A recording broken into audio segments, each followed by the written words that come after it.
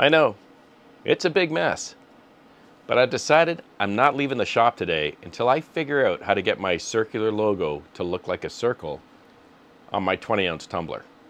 Today on Laser Nug.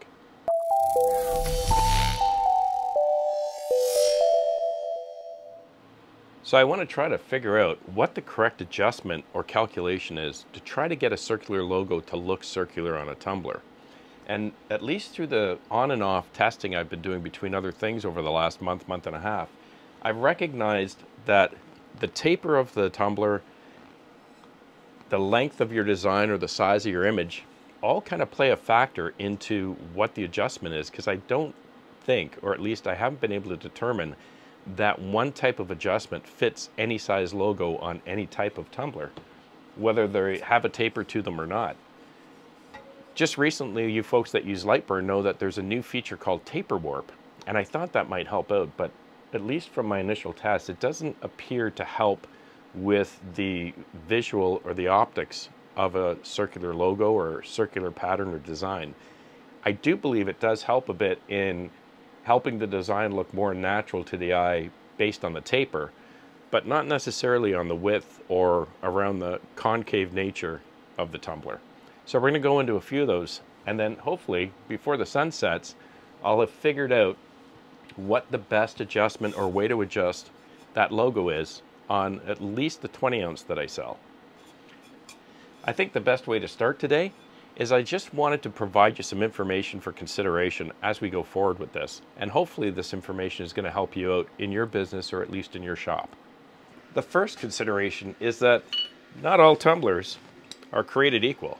So the first thing I wanted to consider today is the taper warp function. There's very little information or support questions yet on this new feature, but the base instructions tell you on Lightburn's website that you're going to highlight your design, go down, click on Taper Warp, and it wants 3 dimensions, and in this case I'm just going to leave it set as referenced from the top of the object. It doesn't tell you to provide the dimensions of your design, it says to provide those dimensions relative to the object itself. It wants the diameter at the top of the object, the bottom of the object, and then it wants the length of the object. And then it takes whatever calculations it does and manipulates your design to, I guess, offset or consider the taper of that mug. But as many of you know, not all mugs are a straight taper. And I wanted to show you a few differences.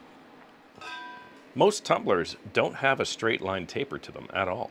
In fact, I'll just show you some of the common ones, many of which you probably sell right now. If I just take this square, very simple square, and I'll take a standard 18-ounce, and you'll notice that this one has a straight line taper right from the top of the tumbler right to the bottom. And if you look at some of these skinny tumblers, this one in itself should have no taper. But now take a look at the Yeti. The Yeti, you should be able to see, has a taper from about the line where it says Rambler. It tapers down to the bottom of the tumbler. But look what happens at the top. It actually, the diameter begins to shrink. Pretty standard mug you can get from Michael's. And these popular wine coolers. Yeah, it's a bit of a twist, eh?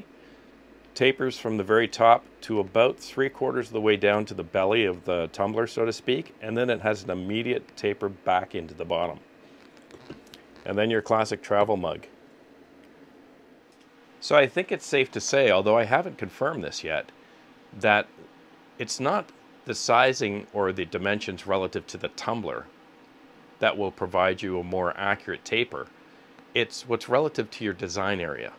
For example, if I take this standard wine cooler and provide the dimensions at the top and at the bottom and this length, I'm pretty sure that whatever calculations go on in Lightburn, it's not going to know that it's got a big belly in the middle. And I don't plan, unless I'm using a 4-inch lens, I don't plan on wrapping right to the bottom. I'm probably going to want to give them these dimensions here, because that's probably where I'm going to put my design. And I think that would provide a more accurate determination of what the applicable or usable taper is. Similarly, if you look at the travel mug, same kind of thing happens. Unless you're wrapping all the way down the mug, you're going to want to give them this area. Diameter here, and that engrave area, so that it can calculate this taper. It's just my thoughts. I know Robert at Computer Creations mentioned very similar thoughts. I think he kind of agrees with that as well. But I believe that when you're using the taper warp, you want to use the area of design, not the full tumbler. The second thing is I've watched a number of different videos, and a lot of folks, some folks say that you take the design, take the diameter of the tumbler, add 1/10, I guess it is, of that diameter to the width of your logo, and it should come out perfectly circular. A few folks have suggested you just simply always add 10% to the width. Some say 7%. At the end of the day, I don't think that 10% or 7% to every logo, regardless of the diameter or the lack of taper or taper of a cup, is going to work the same every time. I think the best thing to do is just start. And I think what I will do is I'll start with 10%, see what that looks like. We're going to begin our testing on one of these straight skinny tumblers, just because I have one and they were really cheap. Because these skinny tumblers don't actually have any type of a taper to them, these are same diameter at the top as they are the bottom, I'm not going to use taper warp for this first set of tests.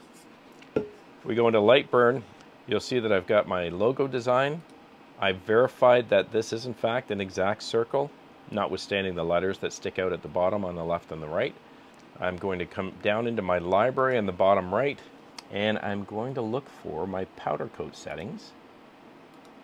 And I'm going to check on dog bowls because I think that's the one I want to use. Powder coat. I come up, I check to make sure my fill layer is highlighted, and I'm going to come here to the right hand side under material and click assign. Okay, and I'm checking, and that's changed my settings. I'm in good shape. I'm going to grab my logo, and I want to make it 2 inches. We're just going to take the width, make that 2 inches. That's up at the top. That has changed my height. And the reason why you don't see it perfectly 2 by 2 is because of the letters that stick out, just so you know. So what I want to do is I'm going to change my width. So I'm going to uncheck my lock. I'm going to come here and I'm going to put 110% in for my width. And you'll see that stretch the logo a bit. Now I'm going to lock it again. I also want to rotate this 90 degrees because I'm going to be putting it on the rotary. And I also want to come down here to the bottom, click on laser. I want to move my user origin to the middle right. I just prefer it there when I'm doing rotary. And I'm going to input all of my rotary settings and send it to the bolt.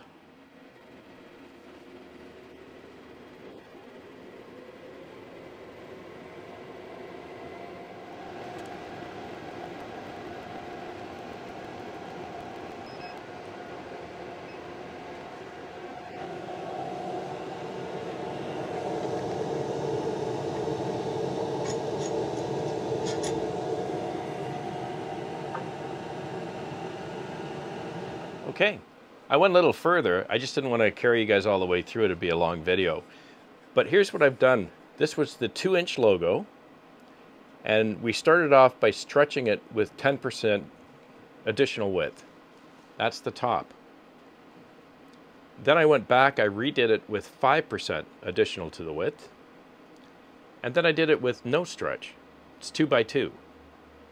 And surprisingly, both the boss inside and myself believe that that looks a little stretched. That looks stretched, but not so much so. But that, with no additional width, looks perfect. Or about as close to a perfect circle as you're going to get. So then I decided, what if I put a 3-inch logo on this? Very different results. That's a 3-inch. With 10% stretch, and that's a 3-inch with 5%. And I will have to admit, we both agreed that that's reasonably circular, but you can sort of tell it's a little stretched. Doesn't quite look totally symmetrical. This one with the 5% looks closer to a circle, but it does kind of look a little bit like it's squished in a bit, just a tiny bit. In all fairness, if I was to use this 5% stretch, I'd be fine with it. but it appears to me that somewhere between 5 and 10% on this type of tumbler seems to be the sweet spot for a 3-inch logo. This is a 2.95 diameter skinny cup, so I hope that's helpful to you good folks. Again, no taper warp because there's no taper to this tumbler whatsoever. But here's another interesting fun fact. Do you remember this guy? Well, this logo is 1.5 inches, symmetrical circle. No extension, no additional width, didn't increase the width at all, but notice how squished it looks. So I can kind of conclude from this observation that when you've got a 2-inch circle or logo, you don't need to add any width to it, because at least from our eyes, this looks like the best result. The most circular shaped to the visible eye. If you've got something closer to a 3-inch, you're going to want to add somewhere around 5 to 7%. But if your logo is much smaller than 2, you're going to need to add width again. It's almost like 2 is like a sweet spot for this 2.95 diameter tumbler. Hope that's helpful. Second up, standard 20 ounce. It's a ring neck polar camel tumbler. This one has a 3.4 inch diameter top on it, and we're going to use taper warp, and we're also going to test different stretched widths on my logo. However, I'm not going to measure the top diameter and bottom. I'm going to measure it from where my design is going to sit. So I'm going to take my diameter for the top measurement in the taper warp right around here, about 1/4 inch below the ring neck, and I'm going to take the diameter here about 1/4 to 1/2 inch above the highest ring, and then I'm going to measure my length between the two instead of using the object. Let's see what kind of results we get. So I'm going to grab my 2-inch design. I'm going to bring it down. We're going to stretch this one by 10%. So I'm going to come up here to the top. I've got 2-inch by 1.75. That's because of the extended letters. I'm going to unlock, and I'm going to put 110% in here. And we're going to enter, and you'll see the logo stretched. Now I'm going to lock it again just so I don't mess it up. I'm going to come back down here. This is the 2-inch logo at a 10% stretch. Got it. Before I go ahead and group this, I want to highlight the logo itself. I'm going to head up here to laser tools, and I am going to go to the bottom to taper warp. And I already have my measurements, so I know in millimeters, by the way, the top diameter, which is measured just below the ring neck, not at the very top of the tumbler, is 87.5 millimeters.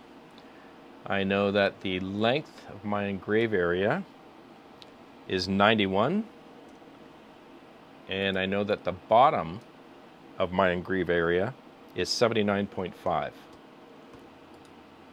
And now that should have been warped. Now that I've done that, I want to highlight everything. I want to go up and group it. Then I'm going to press my period so I can spin it sideways. There we go. And before I send it to the bolt, I need to change it one setting. So I'll come up here to the right to my rotary setting. I'm going to click on that. So I'm going to just change this to 3.46. That changes my circumference. I'm on x-axis. I enabled the rotary. It's on check. I'm good. Click OK. And now I'm going to send it to the bolt. So here's our results. This is a 2-inch round logo. That's going to give you your 10%. In my view, it looks a little stretched. There's your 5%. And there's your 0%. In our view, me and the boss, the 0%'s not bad, but it's still, when you look at it, does kind of have a bit of an oblong shape vertically, but it's pretty close to a circle. Your 10%, in our view, looks too stretched. It just does. But the 5% is much closer to a circle. I think when I run these again at some point, I'm just going to try around 3% because this is pretty close, and certainly in our view closer than the 0. but I think just a little less stretch on it, maybe a 3%, try that, and I think we're in good shape for a 2-inch logo. The 3-inch, there's your 10%.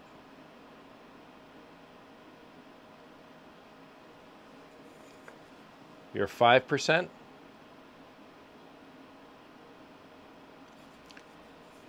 And there's your 0. And again, 0 definitely looks kind of egg-shaped. Wouldn't do the 0. The 10% is actually doesn't look too bad. It still looks a little stretched though. 5% I think is pretty much bang on. However, I think if I was going to run this, I would probably increase it to maybe 6, possibly 7%. And then I think you're going to get a good result. So hey, there's still a little daylight. Let's get this done today. 12-ounce wine coolers. So again, for reference, when I use the taper warp function, I'm going to measure the top diameter right around here, a little more, around 1/4 of an inch below the ring neck. And because this is the first tumbler we're testing that actually tapers outward, I'm going to catch the maximum diameter here at the bottom of the belly of this wine cooler. Sorry, that might be easier for you. I'm going to catch it right here. That's going to be my bottom diameter, and then my engravable area once again will be the length that I install into the taper warp, or I input into it. Okay, getting on summer, so these wine tumblers should get pretty popular. I did my 2-inch on the wine tumbler. That's your 10% stretch on the width. That's your 5%. And then your 0. So here at the homestead, 10% once again definitely looks stretched, not helping at all. 5% in my view is pretty much bang on a circle. That looks great. And the 0 once again with no additional width at all looks, it's pretty close, but it still has that bit of a squish from side to side, almost like it's oblong. So I'd say for sure the 5%'s a winner. Maybe 3% somewhere in the middle if you're not sure the 5%'s the right one for you. And that's on a 2-inch logo. I couldn't get the 3-inch on, only because the belly on this tumbler is right at about little under 3 inches. I think it was 2.7 inches. So what I did is I created a 2.5 logo. And I've just got the numbers right on the crest of the belly. So at a 2.5, there's your 10% add. And your 5%. And there's your 0. So interesting outcome here. The 0 actually almost circular. Looks really good, but still got that little bit of a squish on the side, so to speak. Once again, I think the 5% is bang on. Bang on. So anywhere around that 5% add to the width is going to help you. Once again, 10% way too stretched, I think. So hey, still light out. And I got a big mess to clean up. Any of you guys going to stick around and help me out? I didn't think so. So hey, to wrap up, I just want to leave you with a few thoughts and observations after the testing today. Several channels, as well as a few folks in the comments, had told me that when they do tumblers, they just add 10%. And maybe that means either A, 10% is that average they just put on every tumbler, and they're generally happy with the outcome. Or B, it's possible that the taper work does kind of help with the sizing of those circular designs. Probably would have been a good test today just to do one with the taper warp and one without. But I think now that I have it in Lightburn, I'm going to use it all the time. Unless, of course, I've got the long skinny with no taper. Second thing, I think we've kind of proven today that even with the taper warp, one size doesn't fit all. It all depends on the diameter, the taper, or the extreme or the slope of the taper, and whatever other factors. Depends on how much you want to stretch or not stretch that logo or add width to it before you burn your tumbler. Also, a few of you folks had asked in the past, this is all I use, Dawn Power Wash. I know it's a little more expensive, but it comes off quick, gets that greasy or that residue right off, and works 99% of the time. I very seldom ever have to pull out a magic eraser to get a tough spot out. Almost every mug comes out, a little bit of water, soft sponge and that power wash, and it's done. Before I forget, you good folks that follow the channel may recall about 2 months ago, I put out a quick shot video and I provided you the settings I was using for dog bowls and other powder coated cylinders like tumblers. Since then, I've worked through a lot more. I've been able to increase the speed, which decreases my production time, and I've had to change some of the values. So if you've got a second, I'll give them to you right now. I'm now running at 600 millimeters per second, max power at 70, and min power at 60. I also have an interval of 0.042. I had to make some of those changes because I noticed on some of the tumblers or some of the products, I used to have my min and max power the same, and every once in a while I'd find kind of scorch marks or burn marks at the edge of the design. I guess where the laser shut off, turned around and came back. So I changed it and I dropped my min power relative to my max power, and I find that virtually doesn't happen anymore. So I think that's been pretty helpful. I also increased my LPI, as you probably noticed. Another related point, powder-coated tumblers are not created equal. Depending on who your manufacturer is, you're going to find that the powder coat is either not as thick or is thicker than others. You'll recall a few minutes back at the beginning of this video, I showed you the laser at work on this teal tumbler. You might have noticed it was flaring up a lot. Well, it doesn't flare up on the Polar Camels or the Yetis or the no-names, but it flared up on this one. So just something to be mindful of. The settings that you use for one manufacturer may not be the same settings you need for the other. So when you're inputting your values into your library, you may want to make separate entries based on manufacturer. So I think that wraps it up. I hope it's been helpful, especially if you're new to lasers or you just got your bolt. Good luck with your products and your sales. Have a great week with your families. Please be kind to one another. And I'll see you again right here. I'm Gord Potter, and you've been watching Laser Nug. Cheers.